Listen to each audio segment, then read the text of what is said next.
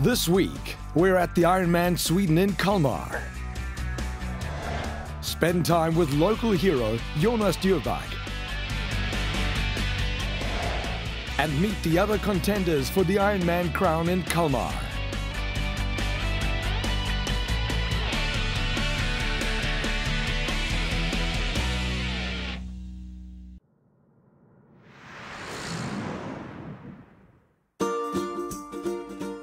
Located on Sweden's southeastern coast, the picturesque town of Kalmar proudly hosts an Ironman for the second time. In the university town with just under 40,000 inhabitants, athletes can look forward to fervent crowd support until the very last finisher. It's a two-loop course. The positive side from that is the athletes will be very close to shore and spectators can be very near and cheering them on. On the other hand, it can be crowded in the end, but we will divide them when they are overlapping. So we have a lot of questions from our international athletes about the water temperature, and they are expecting it will be very cold here in Scandinavia. But actually in the middle of August here in Baltic Sea, the condition is like between 19 and 21 normally. The race on two wheels will unfold on a very flat and fast course. Early in the bike, athletes cross the bridge to the island of Öland, the longest bridge in Europe when built in 1972. The bike course is constructed like two loops. The first loop on the island is 122 kilometers long. The second loop is after you have done the overlapping here in Kalmar, and it's 58 kilometers long. The highest climb is the bridge and one climb in the Öland, on the island. The highest point of the course is 50 meters above sea level. Maybe someone will think of it as a technical course. It's a lot of corners and turns to pass. What is special here in Kalmar is they're doing the overlapping here at the finish line. So actually they are passing the finish line 3 times, and the third time they will finish at the finish arch.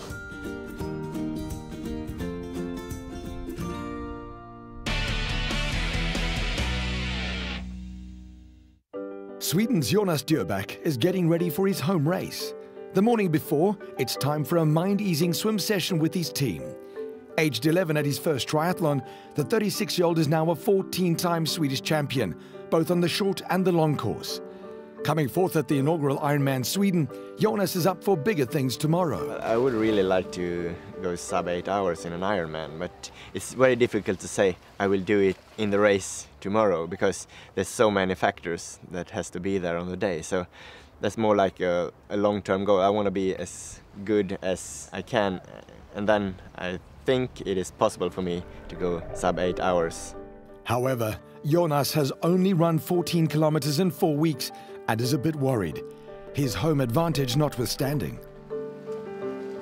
I have my days when I have some good runs, but unfortunately I'm a little bit inconsistent in my running. So I have had a problem with one of my calf muscles these last weeks, so hopefully it will stay good and I will have a good run. Living in Falun, Jonas has rented a house in Kalmar for race weekend, together with his wife Ingrid and his daughter Vera. He faces the challenge of being a pro triathlete, working part-time as an IT consultant and being a father. I owe a lot to my wife, and because she's very supportive and understanding, and without that it wouldn't be possible. So it's quite easy to combine work and training, because you can always do training on early in the mornings, late in the afternoons, but when you have a family you want to spend some time with the family as well. And I would love to do the race in Kona someday, but it takes a lot of time to qualify, as the qualifying rules are. So I don't know if I really have all the time available to qualify. Not aiming for Kona, Ironman Sweden is Jonas's main goal for the season. However, the lightweight athlete is a natural climber, and mountains are hard to find around Kalmar. This bike course does not suit me very well because it's a flat course. Normally I like a little bit more hilly course, but it's a race in Sweden and you can't miss a race in home soil, and it doesn't suit me bad at all, but I wouldn't like another hill or two. After preparing his transition bags, Jonas heads home for a typically early Swedish dinner. Despite not following a strict diet, on the eve prior to the race, the meal is simple. Today I will have a pasta, which Vera here has chosen the shape. It will be butterfly pasta. And I try to eat a little bit less of like meat and proteins and things containing fibers 1 or 2 days before the race, just not to be too heavy from all the food that I'm eating.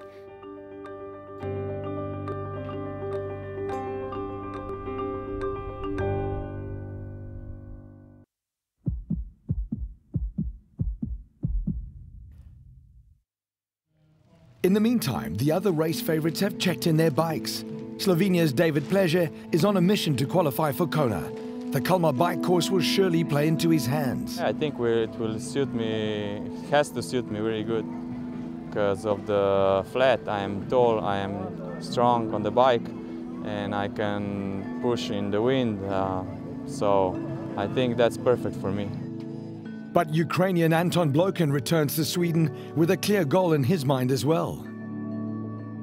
Last year I was 5th place. It was better results for me. This year I have a number 2 of this race, and I tried to come into finish line in 1st place, of course.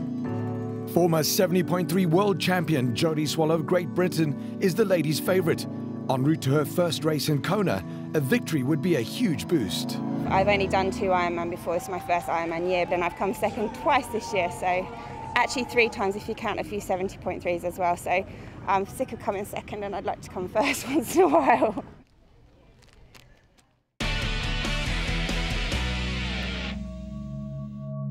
Five o'clock in the morning on race day, and with transition barely opened, Jonas Djurbeck is among the very first to ready his bike. The clock is ticking as another contender reflects on the upcoming race. As for me, I'm pretty sure I won't be with the lead swimmers. I just do my race and hopefully I'll be in contention on the marathon. But I mean, it's individual sport, so you do it. You do your own race. With T1 about to close, athletes move towards the harbour of Kalmar. Like everyone else, the pros are immersed in last-minute preparations.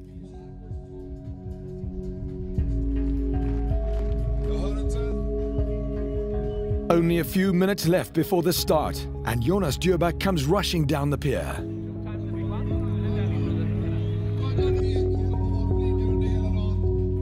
Whilst the age groupers are still moving down the jetty, the pros are already waiting in the Baltic Sea. Right now, the water temperature's a mild 20 degrees.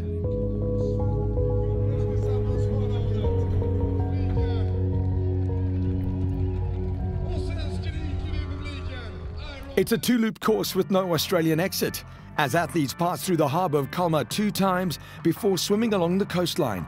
They will be carried by the passionate crowds most of the way. At 6:55, the pro race is underway.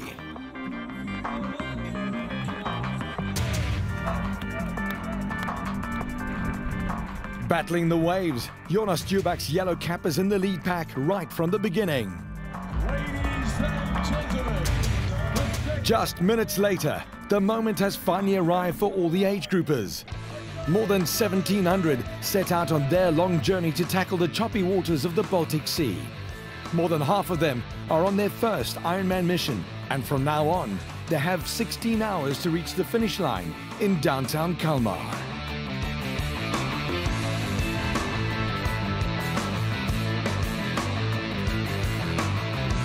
Up front, Jonas Djurbeck sets the pace.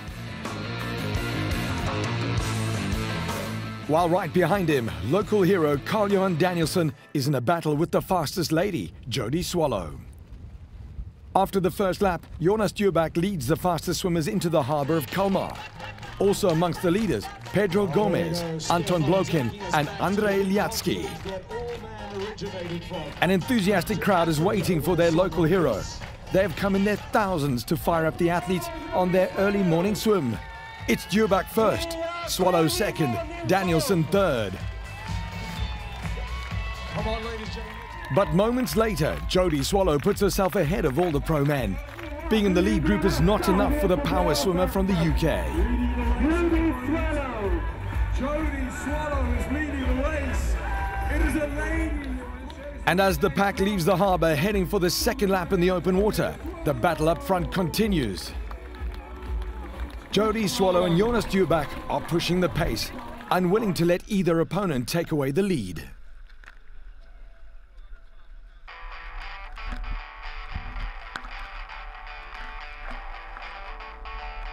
On their second lap, the pros face the difficulty of navigating through the slower age groupers, a very challenging start to a long working day.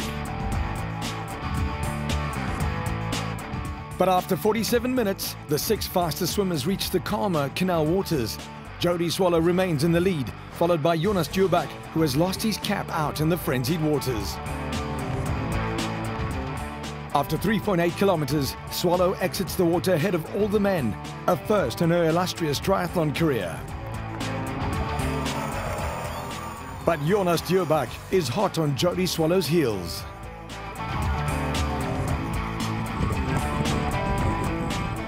After the break, can Jonas Dubak pull away from his strong competitors? And does anyone have the legs to catch Jody Swallow?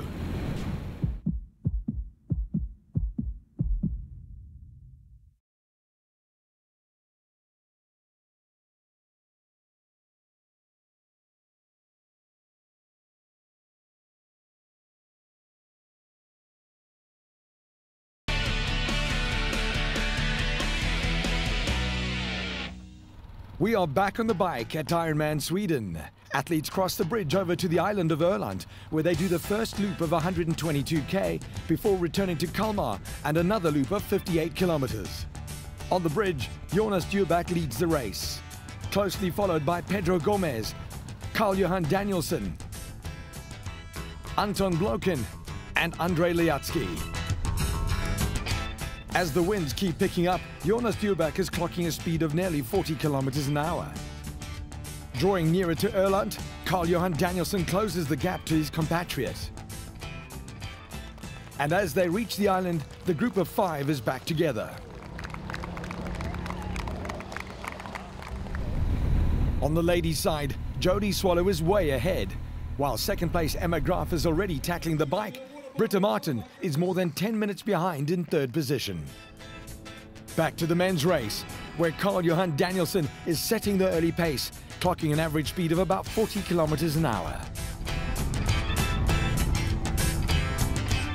But that is seemingly not fast enough for the Swedish powerhouse, as he animatedly tries to urge his competitors in the lead group to increase the pace even further.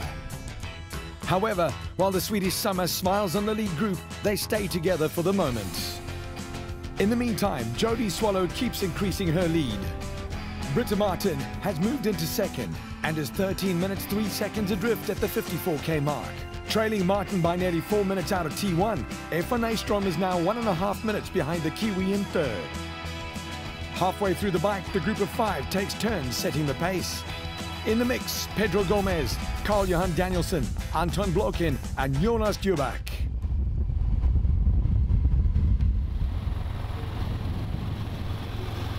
Before long, Danielsson is on the lookout for someone to join him on an escape. And it's around the 100-kilometer mark that Carl-Johan Danielsson and Pedro Gomes managed to pull away from the group, with no one else able to follow in the strong headwinds on Öland. And reaching the 109-kilometer mark, Gomes and Danielsson already 3 minutes 35 ahead of their chasers Bloken, Liatsky and Dubak. Passing the bridge back to the mainland, Gomes and Danielsson keep pushing hard, increasing the gap over the second bunch led by Dubak with every pedal stroke. Shortly after, the leaders reach the town of Kalmar, cheered on by the ever-enthusiastic Swedish crowds.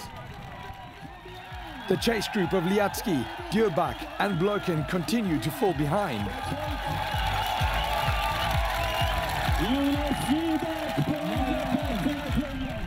Towards the end of the island loop, Jody Swallow remains ahead.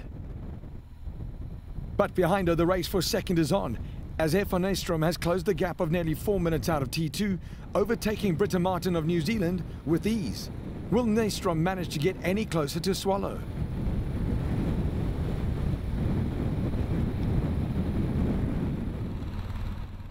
On the last 20 kilometers, Pedro Gomes finds himself in the lead, as Carl-Johan Danielsson is struggling to follow the swift pace of the man from Portugal. Encouraged by his move, Gomes shifts up another gear, building up a lead of more than a minute on the last kilometer of the bike. And Pedro Gomes dismounts his bike after a race time of 5 hours, 23 minutes and 41 seconds. It's so windy, and some of the roads are like so rough. I hated the bike. I just wanted to get it done. 1 minute 22 seconds after Gomes, Carl-Johan Danielsson gets off his bike.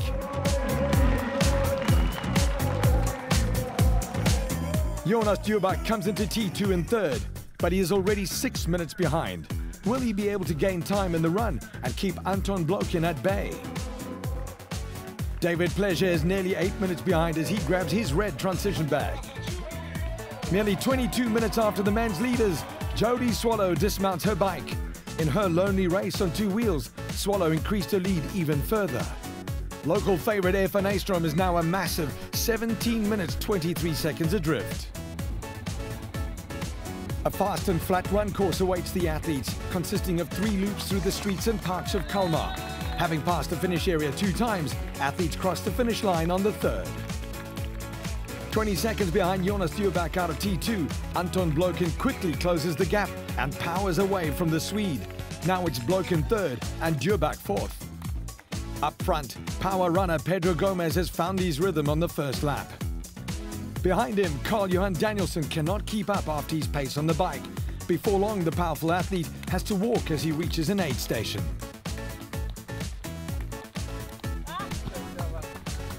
Even though Danielsson resumes his run, Anton Blokin and Jonas Djurbach are coming closer and closer.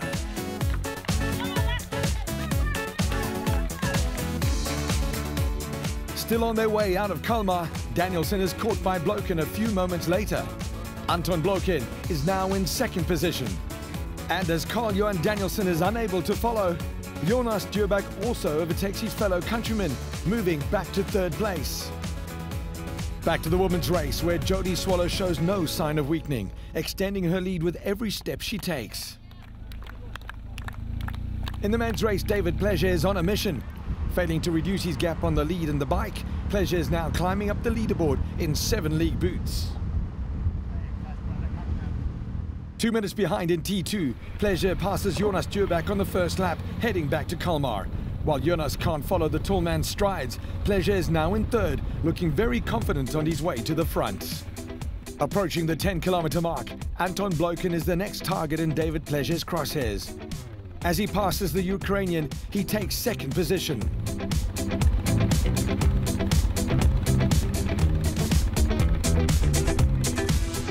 Six minutes adrift at this stage. Will Pleasure be able to keep his pace and get any closer to Pedro Gomes?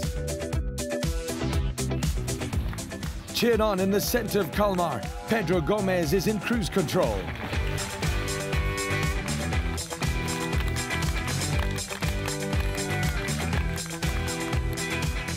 However, David Pleasure is continuously reducing the deficit.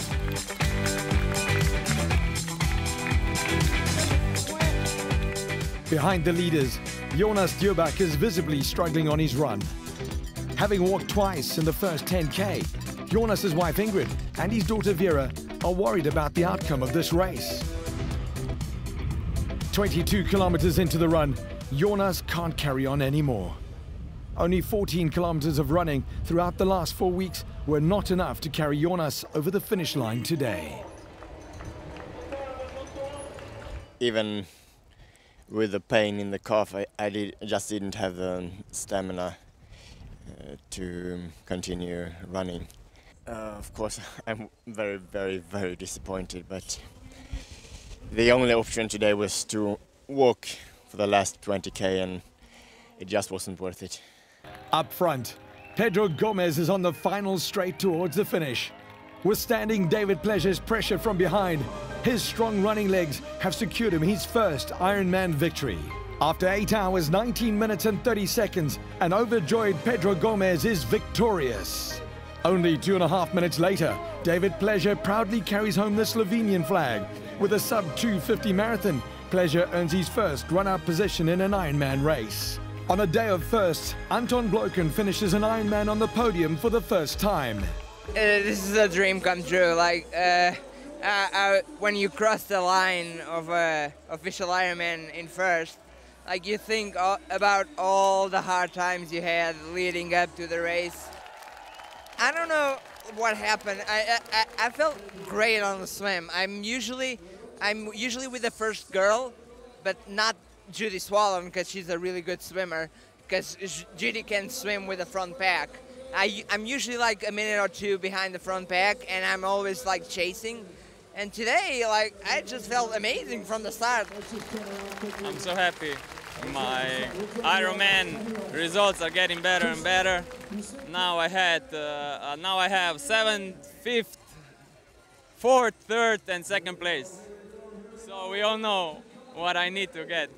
I was this close today, but step by step. Racing in her usual flat-out style all along, Jodie Swallow was really untouchable today, winning her first Ironman in under 9 hours, a memorable day for ladies Ironman racing. I'm just so happy to have finished right at the moment. No matter if you're in front or the last person on the course, Ironman really hurts, and you know, when you win, it kind of makes it a lot easier and less painful. I'm sure it will be less painful than normal after not coming second. So I'm just so happy to get my first victory underway, and it was a tough day today, and I'm proud that I hung out there. Nearly 24 minutes after the proud winner, local hero Eva van Aystrom crosses the finish line, 4 minutes ahead of Britta Martin from New Zealand.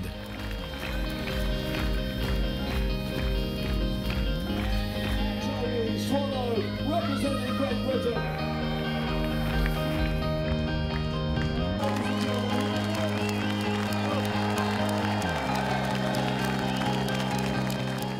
As the Swedish sun slowly takes its leave of Kalmar, all the heroes of the day who have overcome the greatest challenges to even make it to the start line dance down the magic carpet to cross that much dreamt about Ironman finish line. Ursula Lundström, 2012 Ironman Sweden champion, cheers home the final finisher.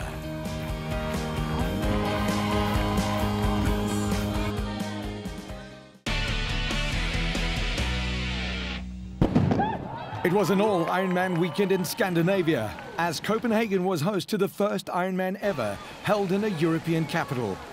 More than 2,800 athletes took the plunge in the waters of an artificial lagoon just outside town. Henrik Hildelund was the fastest swimmer in the pro field, exiting the water after 47 minutes and 19 seconds.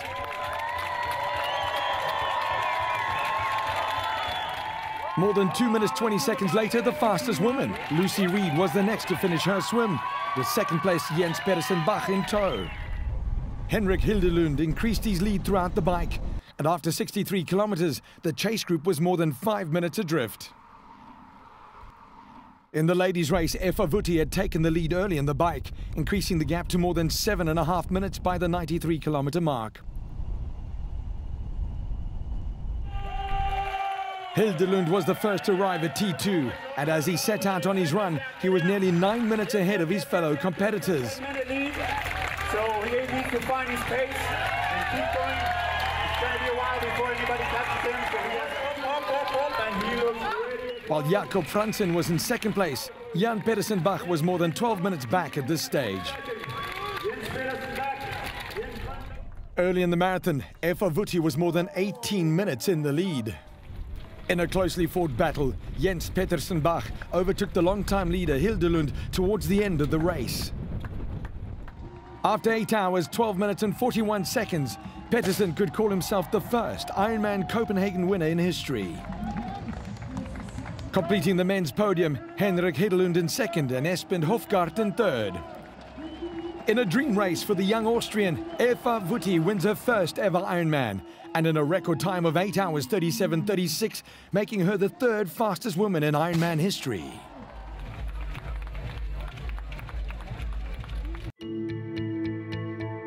With the final cutoff only a few days away, David Pleasure has qualified for Kona, while Ironman UK champion Daniel Hawksworth can also book his ticket to the World Championship after coming fourth at Ironman Mont Tremblant. In the ladies' rankings, Mary Beth Ellis is now the new leader, following her title at the Ironman North American Championship in Mont Tremblant, whilst Jodie Swallow adds another 2,000 points to her account.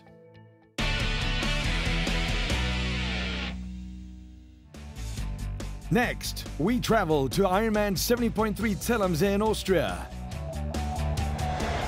where we follow the newly crowned Ironman champion Eva Wutti facing a tough challenge at her home race.